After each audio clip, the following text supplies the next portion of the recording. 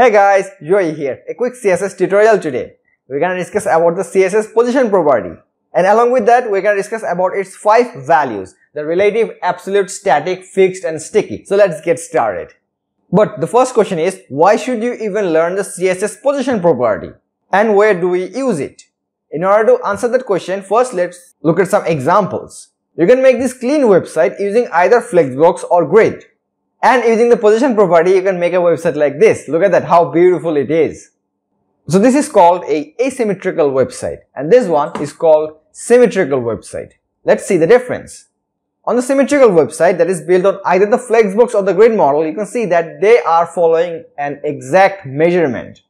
These items are following an exact measurement. For instance, look at this menu items over here, the hello text over here, the social media icons over here, so on and so forth. But in the asymmetrical website, you can see that this dots over here doesn't follow an exact measurement. You can place them anywhere you want. Same goes for this donut image over here, these waves over here, this waves over here as well. I placed them using the position property. That's why you should learn the position property to make beautiful, stunning, artistic websites. Let's repeat that again. Using the position property, you can move an element anywhere you want. Like these dots over here, these waves over here, etc. Let's look at another example. I also made this using the position property. Over here you can see these waves and these leaves over here. If you look closely on the leaves over here, then you can see that this is the whole leaf over here. I'm just hiding a fraction of it. Look at this pattern over here. This is the whole pattern over here and I'm hiding a fraction of it. And I'm showing the other half on the website. Okay, if I drag it over here, you can see that this is the whole thing. Look at that. See this?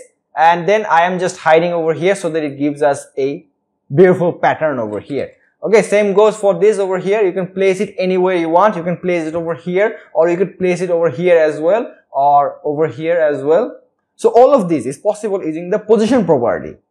I hope you understood why you should use the position property. Now let's start coding. Let's examine the layout of the Flexbox and the Grid model. So you can see that this is the x-axis and this one is the y-axis. Okay, so this layout is called the symmetrical layout because everyone is following an exact measurement. You can see that this width over here is equal to this width over here. This height over here is equal to this height over here. But in the asymmetrical layout, you can see that nobody is following any measurement. This is the asymmetrical layout. And the position property follows this layout. So you can see that these boxes are placed randomly. Using the top, right, bottom, left property along with the position property, you can move these boxes anywhere you want. This is what? This is the asymmetrical layout. And all of this is possible using the position property. Pick any code editor you want which has Emmet installed on it. I'm going to write it on codepen.io because it has Emmet installed on it. Okay. So you write this on the HTML part. .box1 tab. Okay, we're done over here and you come on the CSS section, you write star curly braces and then we're gonna set the margin and padding to 0 pixels. That's because we are removing the default styles of our browser. Okay, m0px tab, p0px tab. Okay, set the box sizing to border box. Bo tab. There we go. And now we're gonna style the box, okay? Follow along with me. .box1 curly braces, okay? Over here we're gonna set the width and height to 120 pixels each. W120px tab, okay? H120px tab. Set the background color to sky blue. BGC tab. Sky blue. Like this. Now set the border to 2 pixels solid black. Like this. Border 2px solid black. There we go. We have our box over here. We can see that perfectly fine. By the way, I wrote an entire article on the topic that we are discussing today. Over here on the article, you can see that, let's say that you want to revise the fixed position property, okay? So you're going to click over here and you'll jump to this section over here. Over here, you can see the source code and the result over here so that you can revise more easily, efficiently and quickly. Link of this article will be given in the video description. Go and check it out. The first value that we're going to discuss right now is the static value. This doesn't do anything. This is the default value of every element we have. Let's look at the demo. So come back to code pen over here and you write position static over here, okay, static.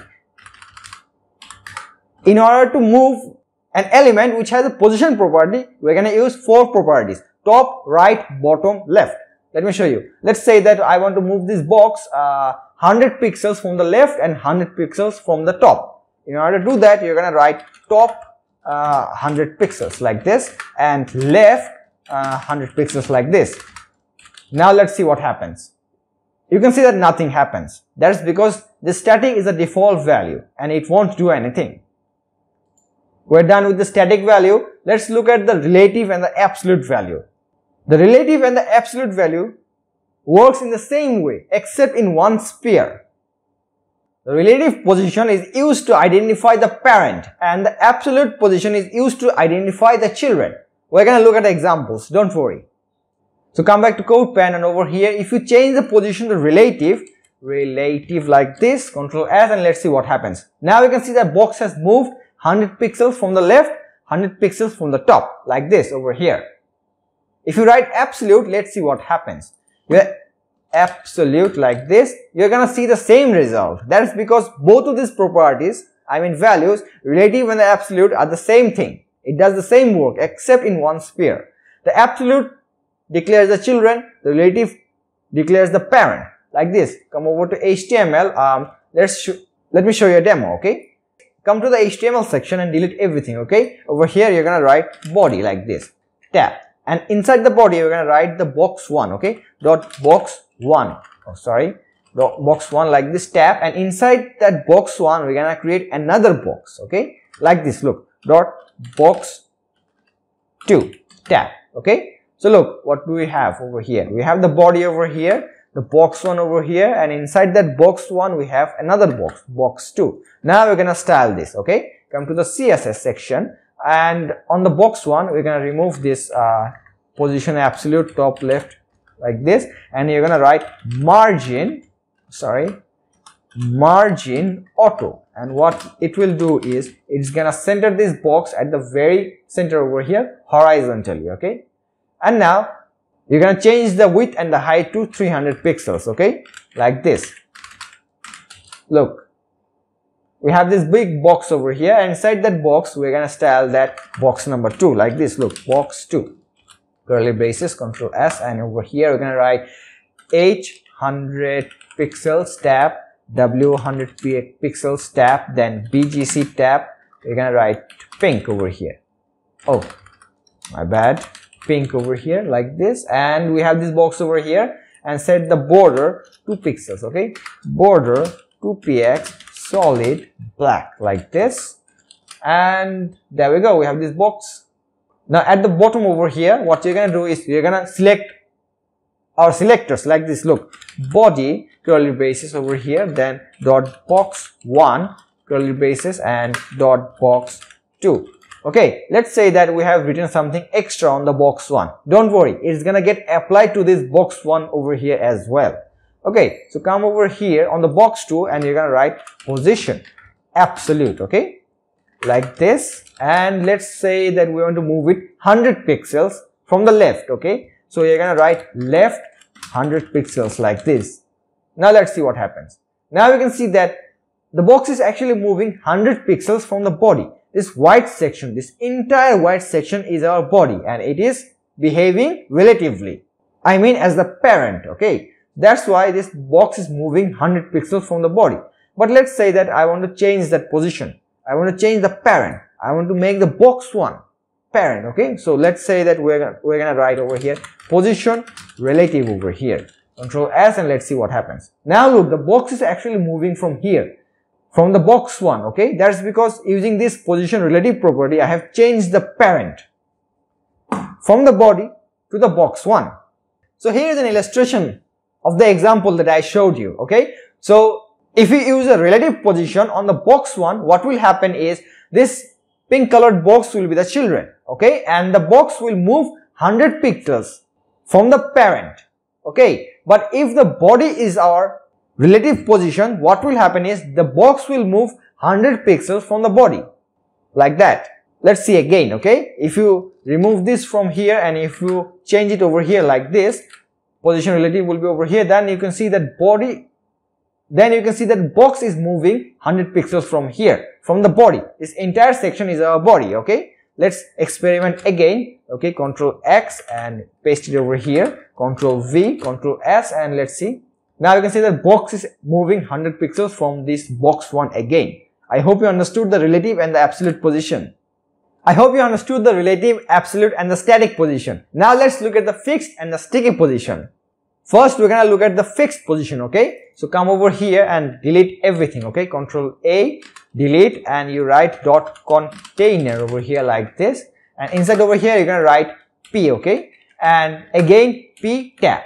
Let me expand this so that you can better see. So this is the paragraph text and this is the paragraph text over here. Okay, and at the middle we're gonna write dot box 1 like this, dot box 1 tab. Okay, and you can see this, we're gonna have text over here, we're gonna have a box over here, and then we're gonna have more text over here. Okay, so come to the code pen, the CSS section, and we're gonna remove this body from here, we don't need it. Then this section as well, and on the box 2 we're gonna name it box 1 and remove this box 1 from here, so that and there we go. Except this code over here, you're gonna delete everything. Okay, so we have this box, pink colored box, let's set it to sky blue like this, and over here we're gonna set some paragraph.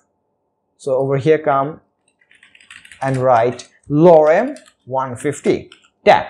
Okay, we have this text over here, and we're gonna place some text over here as well. So write lorem 150 tab. There we go. So you have this result over here, and now come over here and at the very bottom you write dot container, and we're gonna set the height to 3000 pixels. Container height 3123 px like that. So by doing that, we have a scroll bar over here so that you can scroll and examine the results. Fixed and sticky. So once that's done, come over to the box 1 over here, and at the bottom over here you write position fixed. Okay, and then let's set it to top 100 pixels and left 100 pixels as well, like this. Follow me. Top 100 pixels tab and left 100 pixels tab. There we go, and we're gonna have this box over here at the very middle over here, at the center over here. Now what happens, look, when we scroll our window, you can see that this box is at that exact position. It's not moving anywhere. Look, it's blocking our content like this. Look, even if we scroll, it's gonna block our content over here. This is the use case of the fixed position. I hope you understood it. Now let's look at the sticky position. Now come back over here and you write sticky over here. Sticky, Control S, and then we're gonna have this box at the middle over here. Why is that? That's because of our position on the HTML. You can see this, we have this text at the first, then at the middle we have this box, and then we have text. Okay, text, box, text, like that. Now let's see what happens when we scroll. If we scroll down, you can see that the box is actually getting sticked over here once we scroll past the content over here like this. Look at that. You can see that. In order to examine that even better, let's set the top to 10 pixels like this. Control S, and you scroll down, you can see that the box is getting stuck at the top over here, and there is 10 pixels of gap. You can adjust the gap over here like this, top 20 pixels like that. There we go. We have 20 pixels of gap over here, and if you scroll down, you can see that the box is fixed completely over there. Let's examine again like that. Now let's look at some examples. On my article at the bottom, I have mentioned the name of some website which uses a sticky position. So let's look at the website of Awake Boards. Okay, now look at this over here. We have this section, this global shipping, split payments, easy maintenance, etc. And then we have this navigation bar over here. Okay, now look what happens when we scroll down. You can see that black colored ribbon gets disappeared when we scroll down like that. Look at that. Look at it again. Okay, like that. It gets disappeared. And if we scroll down even further, you can see that white colored ribbon, the navigation bar also gets disappeared like that. Look at that. It appeared again, it disappeared. It appeared, it disappeared. Like that. Now let's look at the website of Fermi. Look at this brown colored ribbon over here. Okay, if we scroll down, it's gonna get invisible. If you scroll to top again, you can see that over here again. Okay, so you scroll down, scroll to the top, at the very top. Okay, So we're gonna see this ribbon over here again. I hope you understood it. Let's look at another example of La Torre. Alright then, look at this nav bar over here. If you scroll down, you can see that it gets invisible. Okay, if you scroll down again, then you can see this nav bar over here. Okay, so let's look at again. Okay, we have it visible. Okay, invisible and then visible again. So these are the use cases of the sticky position. You can visit these websites over here to get a practical feel. And using the relative or the absolute position, you can place your content anywhere you want. So here's a demo. You can move these dots, these patterns, these leaves over here, these waves over here, anywhere you want. So we're done with the tutorial. I hope you understood all the 5 values of the position property. If you like the video, give a like, share it with a friend, and feel free to subscribe. Till then, take care and I'll see you in the next video. Bye bye.